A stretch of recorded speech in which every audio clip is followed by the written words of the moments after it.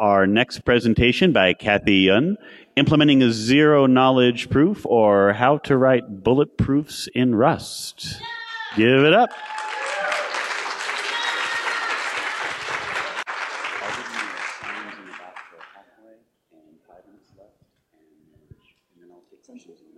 Sounds good. Hello, everyone. Thank you for being out here. To change gears a little bit, we're going to do some math together. It's going to be fun, hopefully. For some context, I'm Cathie. I worked with a really awesome team at Chain and Interstellar of Henry and Oleg. And together we implemented Bulletproofs in Rust and built a bunch of protocols on top of that. And today I just want to share some of that journey so that hopefully you can learn, maybe find it interesting, pick up some tips, and have fun. Cool. So the outline is that first I'll tell you a little bit about the story, how we came to decide on implementing Bulletproofs and what tools we used. And then I'll look into the code. I'll show you a little code snippet from our range proof code. I'll tell you about what we were able to do because we implemented it in Rust. And I'll talk a little bit about what we built above and beyond using that protocol. So first, let's talk about motivation. Why do we care about zero-knowledge proofs? So zero-knowledge proofs have actually been around for a really long time, but they've been getting a lot of interest recently because of their application in blockchains for blockchain privacy. So what does this mean? And how is this useful? So in a blockchain transaction, we have, some inputs, some outputs, and for a financial transaction at least, you want to make sure that the sum of the inputs balance out with the sum of the outputs. So trivially, when it's non-encrypted, you can do it just by adding and checking. So that's cool, but what if you want to encrypt or hide what your inputs and outputs are? So then it's a little bit more complicated, and one way that you can do this is by using an additively homomorphic commitment. And so in the Bulletproofs paper and in a lot of confidential transaction formats, people use Peterson commitments. But basically what this allows you to do is it allows you to check if the commitments to the underlying values add up. And if they do, if A plus B equals C plus D, then you know that the underlying inputs add up to be equal to the underlying outputs with very high probability. So that's nice, but as I noted, this is actually a broken scheme. And the reason for that is you can actually commit to negative numbers, and therefore you have an integer underflow, which means that you can sort of take your $10 or Bitcoin or whatever and go spend that, even though you should only be able to spend 9 because you only had 9 in the input. So that's bad, and we don't want to let that happen. But we still want to use this really awesome additively homomorphic commitment scheme. And so what we can do in this case is we can add a zero-knowledge proof. I guess I should explain here what a zero-knowledge proof is exactly. A zero-knowledge proof is a proof that a statement is true about some input without having to reveal what that input is.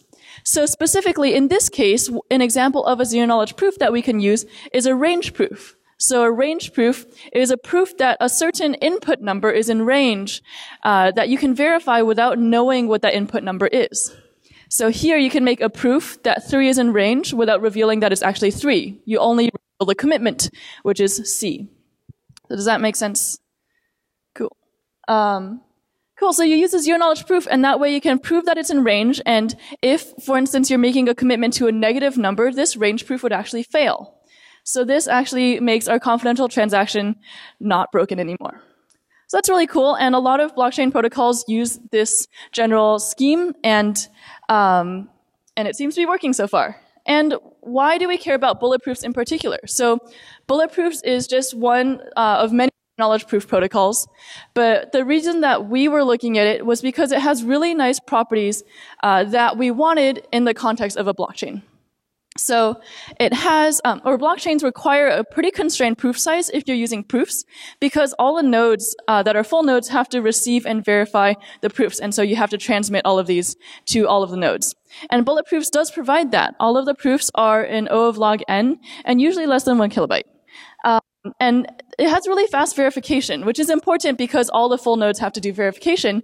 And Bulletproofs provides really fast verification, as well as the ability to aggregate multiple proofs together into one proof that verifies more quickly, as well as the ability to batch multiple verifications of multiple proofs to have them basically run in parallel faster. And lastly, a really nice to have property is that you can actually have ad hoc logic. So you can code up a range proof, but you can also code up multiple other proofs of different statements. And you can do this without having trusted setup. So for those of you who are familiar with ZK snarks, for instance, those need a trusted reference string, which is why you have to have the secret setup ceremony, and that's sort of annoying for setting up new logic, and Bulletproofs doesn't require that because they don't require pairings.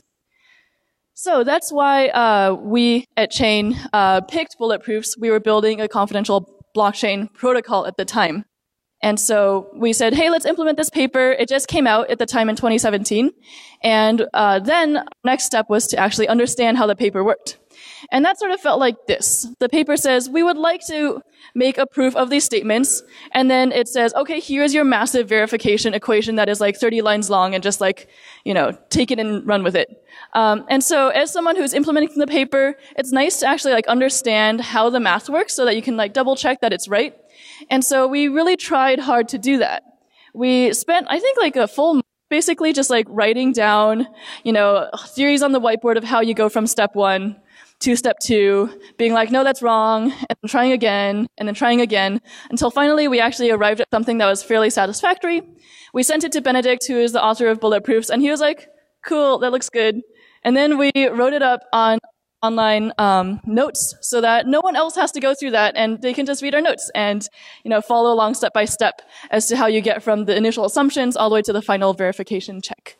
So hopefully this is like very easy to follow along with, and walks you through all of the different manipulations to the initial assumptions that you have to do to arrive at the final math.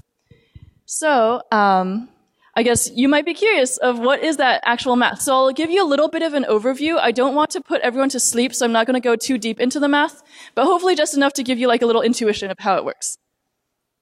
So the central building block of Bulletproofs is this really efficient inner product argument.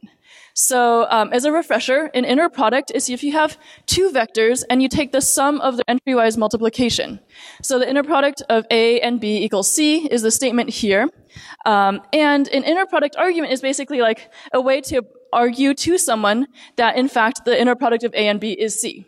So like super naively, if I was just trying to prove that to you, I could send to you the vectors A and B and then send you the scalar C, and then you can do this math yourself, and you can check like either yes, it does equal C, or no, the inner product of the two does not equal C. That's pretty easy, and that would take O of n space for me to send this proof to you. It'd be O of n, where n is the length of the vectors. So that's like pretty inefficient if you have very large vectors A and B. And what Bulletproofs actually introduces is a really efficient way to make this argument. And this efficient way actually takes O of log n space instead of O of n space. And the intuition for how this works is that first you start off with the vectors A and B, and you want to prove that C is the inner product of the vectors A and B. But at every step, you like do multiple rounds, and at every round you actually halve the size of vectors A and B. So you make A prime and B prime. And the way that you do this is you take a random scalar, x, and you multiply the first half of A with x, and the second half of A with the inverse of x, and then you add those two.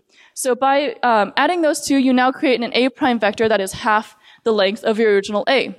And you do something similar to B to make B prime, and then you have and be the inner product of A prime and B prime. And then at this step, I'm not going to go into the details, but you basically make two commitments, and then you send those commitments to the verifier. And then you repeat this step over and over again until you end at the base case, where you just have two vectors of length 1.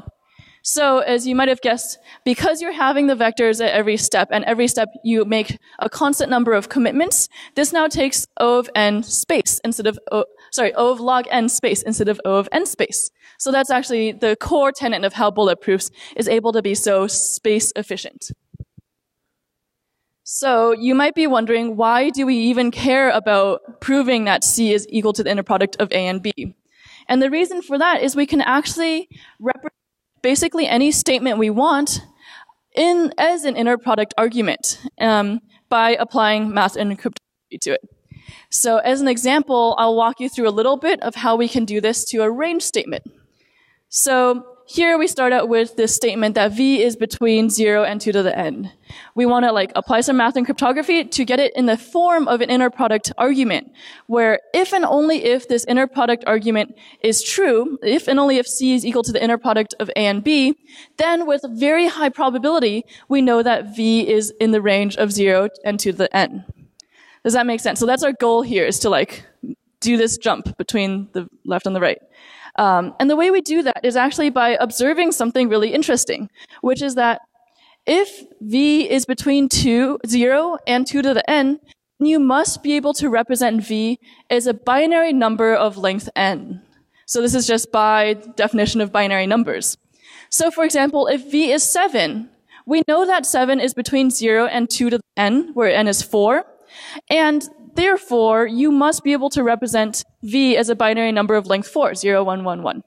Cool. And if V is outside, greater than 2 to the n, then we should not be able to represent it as a binary number of length 4.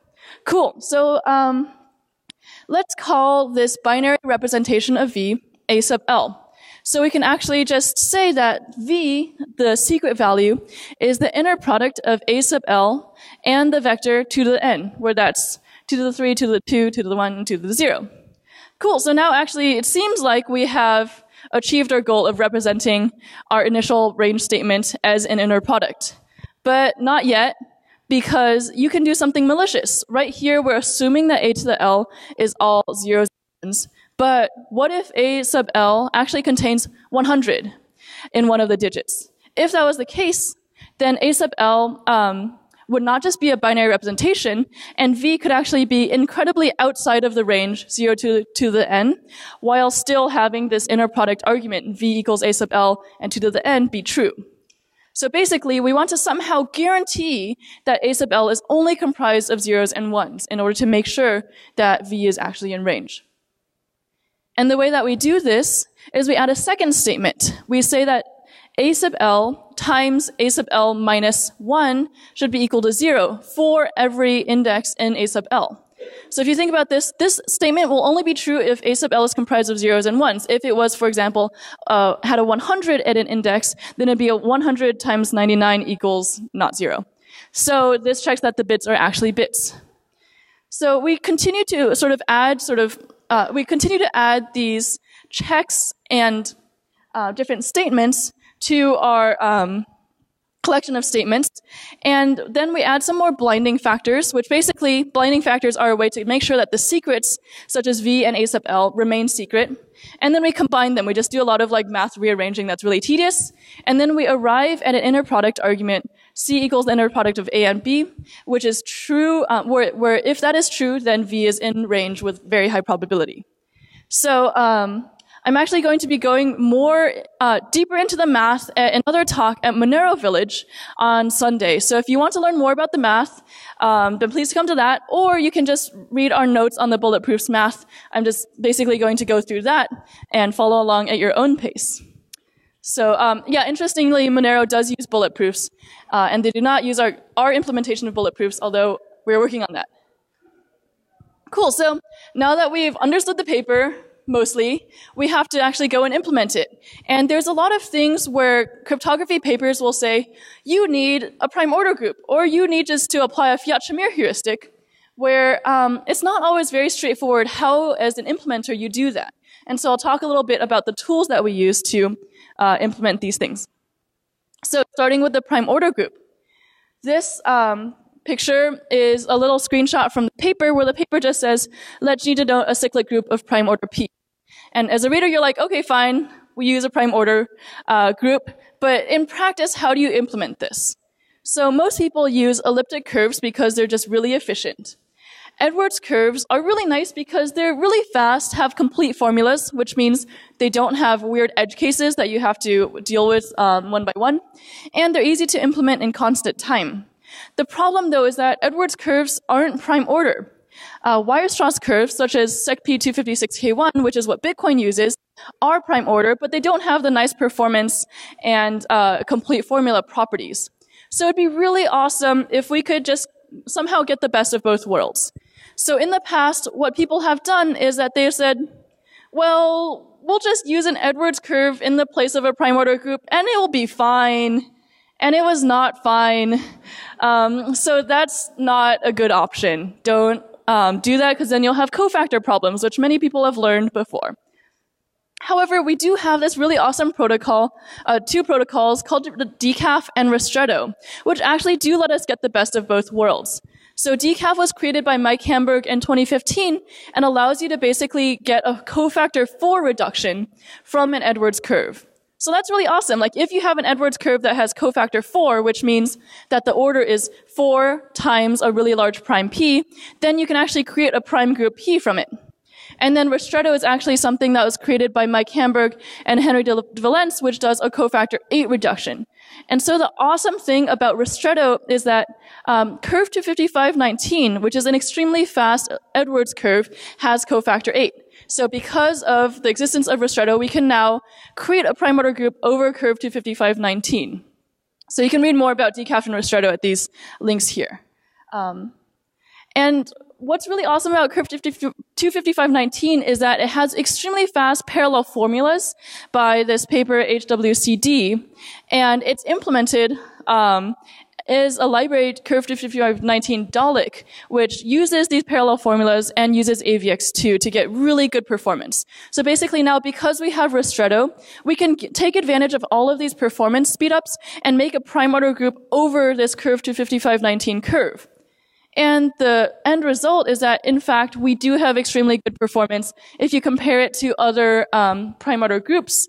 If you compare it to, for instance, SecP256K1, the libSecP is 4 times slower than ristretto 255. So that's really awesome, and I think if anyone's looking to build a prime order, use a prime order group, ristretto is sort of the obvious way to go.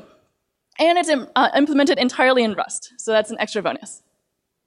So that sort of covers our requirements for a prime order group. Next, we have to deal with the Fiat-Shamir heuristic. So if you've read through some interactive cryptography papers, you often see this snippet on the right, where the prover gives something to the verifier, and the verifier gets a random scalar, and then the verifier gives that random scalar back.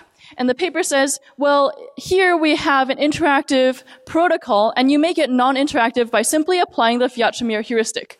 And as an implementer, you're like, cool, how do I actually do that?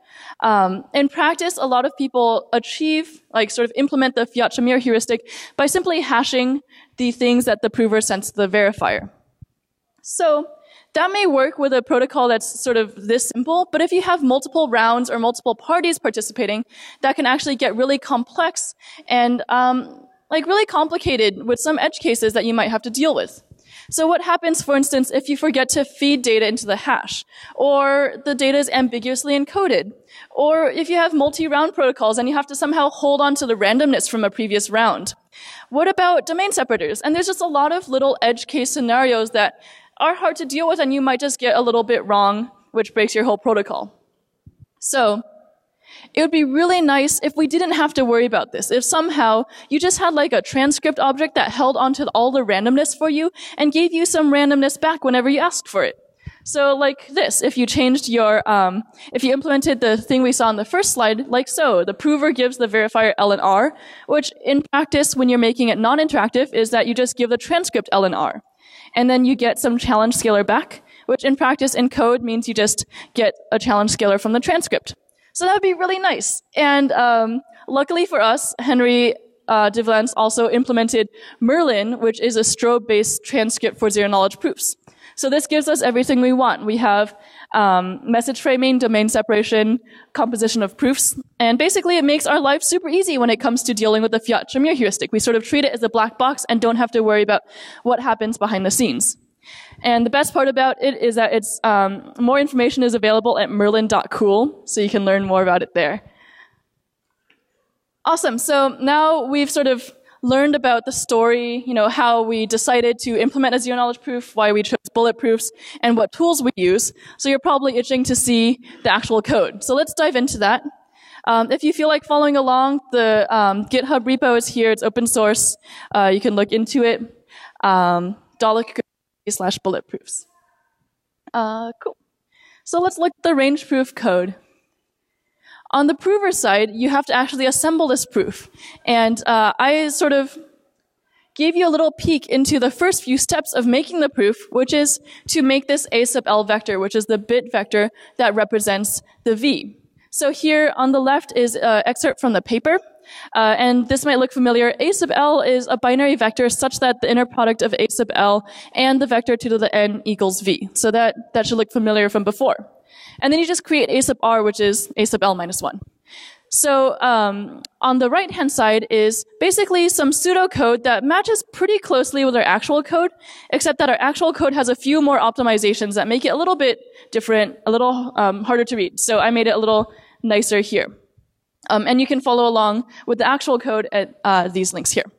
So on the left, what we do is we sample a random challenge scalar, A, alpha, and then we make a commitment, big A, using the blinding factor alpha, and taking the multiscalar multiplication of our G vector, which is our sort of base point generators, and A sub L, and then our H vectors and A sub R.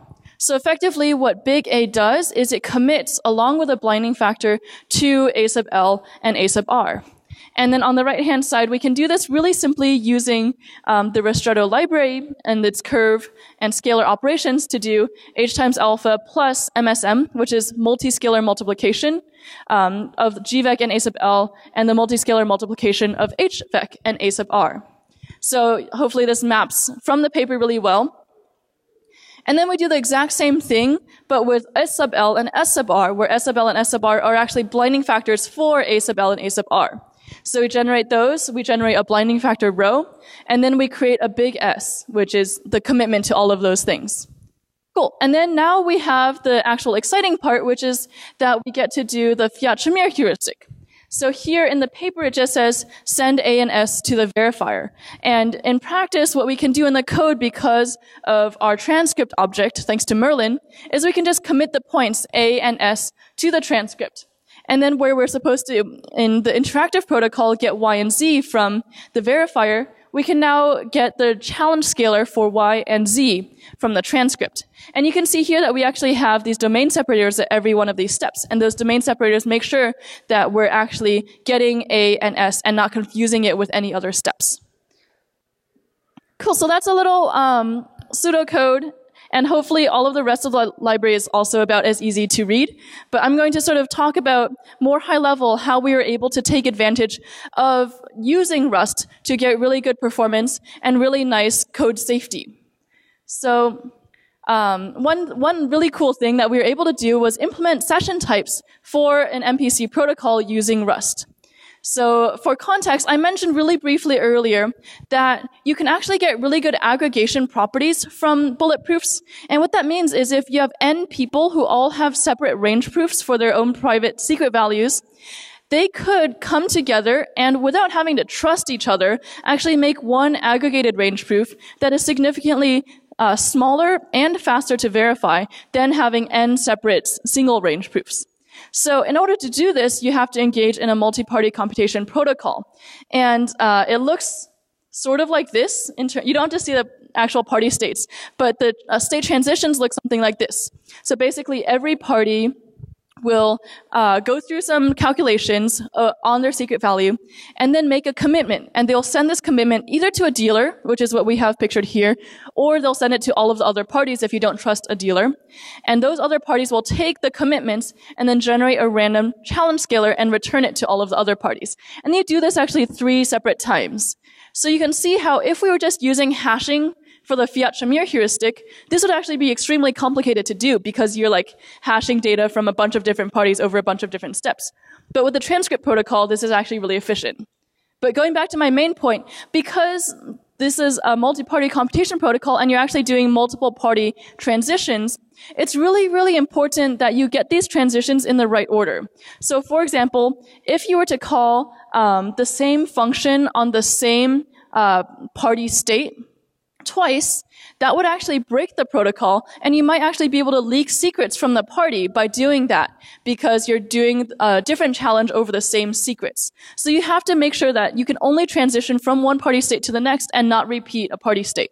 And the way that we make sure of this using Rust is by taking advantage of their memory management model. So every party transition actually is a function on a party state, where the function takes ownership of the party state and then consumes it and generates the next party state. So you're actually physically not able to call the same function on a state twice.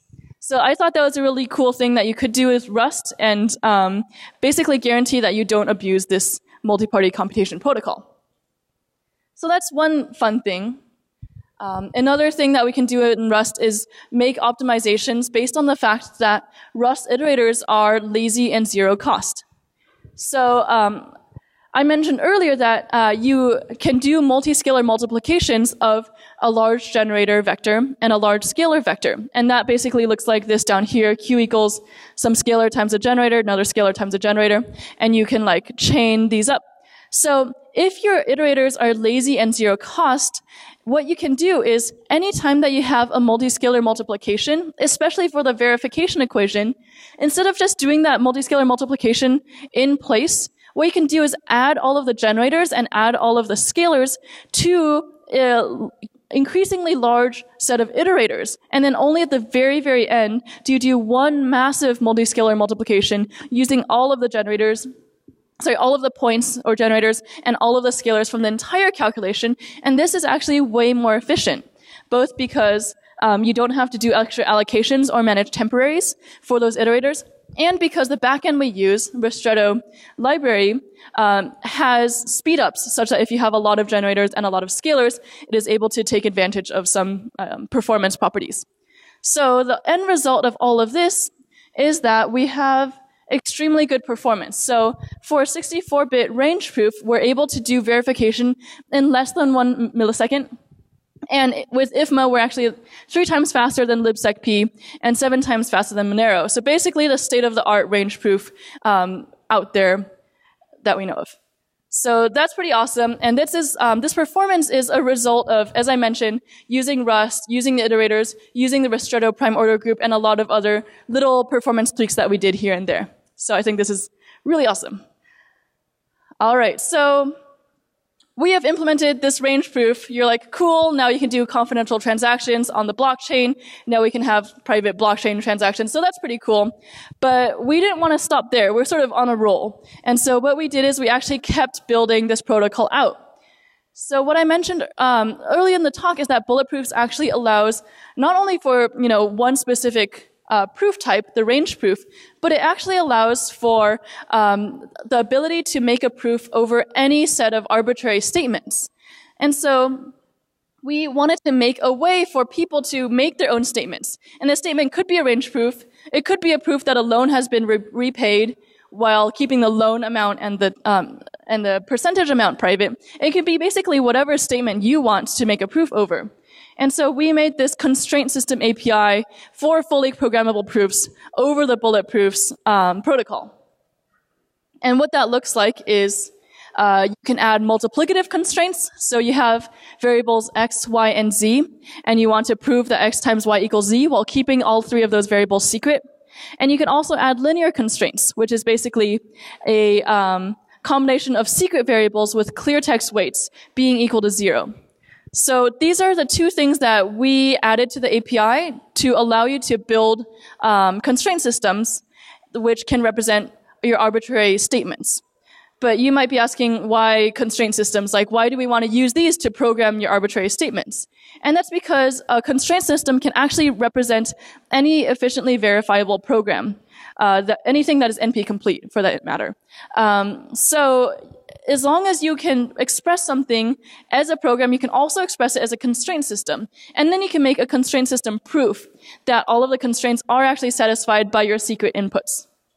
So that seems like a very complicated way of saying, basically you can code whatever proof you want using this API. So we made that API and we wrote up some more notes on that. And then the whole reason we wrote this API was because we wanted to use it. And one of the reasons that we wanted to use it was to build this confidential assets protocol. So the key difference between a confidential transaction protocol, which is what I talked about earlier, where you just have, your input and output amounts as secret values, is that in a confidential assets protocol, not only are your input and output amounts secret, but your asset types are also secret. So a confidential assets protocol is actually a lot more complicated to build than a confidential transactions protocol, because you can't just add up all of the sums of all of the different asset types, because that would be revealing what the asset types are. So there's a little bit more finesse that we have to do to build a confidential assets protocol.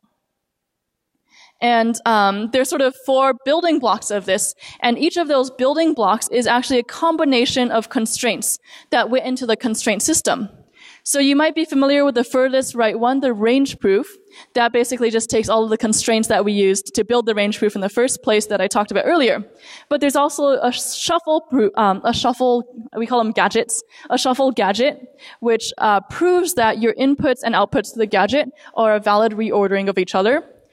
We also have a merge and split gadget, and those basically either merge 2 items into one or leave them unaltered. And from a verifier's perspective, you can't actually tell whether those things were merged or whether they were left alone.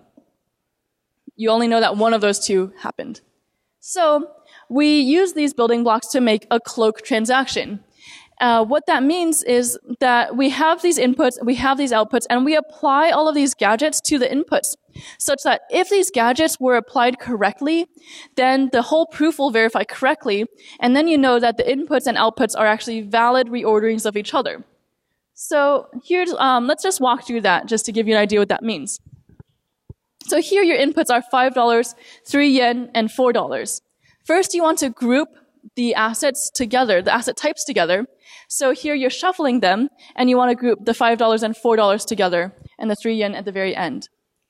As a reminder, the verifier doesn't know exactly how you're ordering this. All the verifier can see is that you're doing a valid shuffle or that you're not doing a valid shuffle. So here, this is a valid shuffle. And then we want to merge all of the things that are of the same asset type together. So $5 and $4 added to $9. Then we shuffle again, and we move all of the non-zero types to the top of each asset group. So $9 gets moved to the top, while $0 gets moved to the bottom of the asset group. Then we split the asset types into whatever output amounts we want. So if we look to the right, we actually want an output amount of $6 and $3. So we split $9 into $6 and $3, and we keep 3 yen the same. And then lastly, we do one shuffle just to make sure that we have a random ordering for the output. And then we add a range check to make sure that none of these values are negative. And then, basically, as long as you make a proof that all of these operations were valid operations that satisfy the constraints in each of these gadgets, then the verifier can look at this proof, and without knowing what any of the inputs, any of the outputs, or any of the intermediate values are, they can actually say, yes, indeed, I am fairly sure that this is a valid confidential assets transaction. You did not, in fact, create extra assets, destroy assets, or anything like that. And to a verifier, transactions of the same size, meaning the same number of inputs and the same number of outputs, are indistinguishable from each other. So that's the whole point. We want to make sure that we can keep these transactions actually confidential. So the spec and code for this is online, and this is something that has actually been inherited by Stellar, the Stellar Development Foundation, and they're working on integrating this into Stellar. So that's pretty exciting. We now have the ability to do a confidential assets transaction with Bulletproofs without using trusted setup, which is something that is like fairly interesting. And then, if you're still with me, the last sort of like crazy thing was that we wanted to make a smart contract language where people who don't understand how constraints work, don't really care about, a multiplicative constraint or a linear constraint, but want to write smart contracts, are able to use this smart contract language to write contracts that compile down to zero knowledge proofs. So I am near the end of my talk time, and I want to leave time for questions. But basically, this was a whole separate talk that we gave at a conference recently about how we were able to make a zero-knowledge smart contract language using Bulletproofs that's a lot more user-friendly than building constraints by hand. Cool. So that's my talk. Once again, a lot of this stuff I worked on with Henry and Oleg at Chain and Interstellar. They're both super great, and Oleg is actually carrying on a lot of this work at the Stellar Development Foundation. And I also want to say thanks to George and Deirdre, who persuaded me to submit this talk. And George actually gave a very similar talk to this called Implementing an Elliptic Curve, how to implement curve 25519 in Go at this exact village a few years ago. So I modeled a lot of my talk off of his talk. So those are my thanks. And for further reading, we have, of course, you should read the Bulletproofs paper. It's still a really good paper, even though it doesn't explain the intermediate steps they take to get to the conclusion. You can check out our open source GitHub repo for implementation. And then you can follow along with our math here, where we write up how you actually get from step 1 to step 2. And then lastly, if you want to refer to any of these slides, my slide deck is just at speakerdeck.com/CathieYun, so that you can find all of these URLs in the future. And I am on Twitter at CathieYun if you want to shoot me any questions or just find me in person later. That is my talk.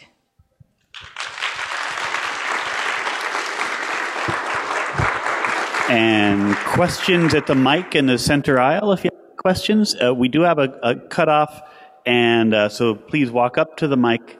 And if there are any mobility issues, I'll always walk the mic over. Hi, thank you. I'm wondering if these validations, are these compile time or runtime? So you're talking about the Bulletproofs verification of proofs? Yeah, well, the components that you were showing, it's able to verify that this component actually does a valid shuffle or a valid merge, these kinds of things. Because it's really interesting. It's like you've kind of implemented a really cool, like dependent types kind of thing or validation. And with Rust being a nice, strongly typed language, that's kind of neat. Like bringing the types maybe into a higher level of being able to assert certain things. Yeah. So you're talking about basically for these gadgets, whether these are compile time. So basically, whenever we build one of these gadgets, what we do is actually we use the constraint system API to like hand select, like here we want one more multiplier, one more linear constraint, and so that's all done basically at compile time. Yeah, does that answer your question? So we basically like do this by hand for Cloak. But then in ZKVM, you can actually do this with like certain opcodes, and that gets sort of like compiled down to these multiplicative and linear constraints, and those then form a proof. Yeah, I think it's great because also like lots of these blockchain languages, like Ethereum, whatever, like they're like they seem super untyped and uncheckable, and so it's nice to see that we're using these modern developments to do this kind of work. Cool. Yeah, thanks. And if you want to learn more about our smart contract language like philosophy, actually we built ZKVM, which is like the zero knowledge virtual machine, based a lot on our design for TXVM, which is our original smart contract language that wasn't zero knowledge, and that was a transaction virtual machine. And that like had in mind a lot of the things that you mentioned about like strongly typed, not being able to shoot yourself in the foot by accidentally like dropping a contract, things like that, having deterministic output, for instance. So we had a lot of lessons learned from developing TXVM. Anybody else? All right. Thank you very much. Great. Thank you.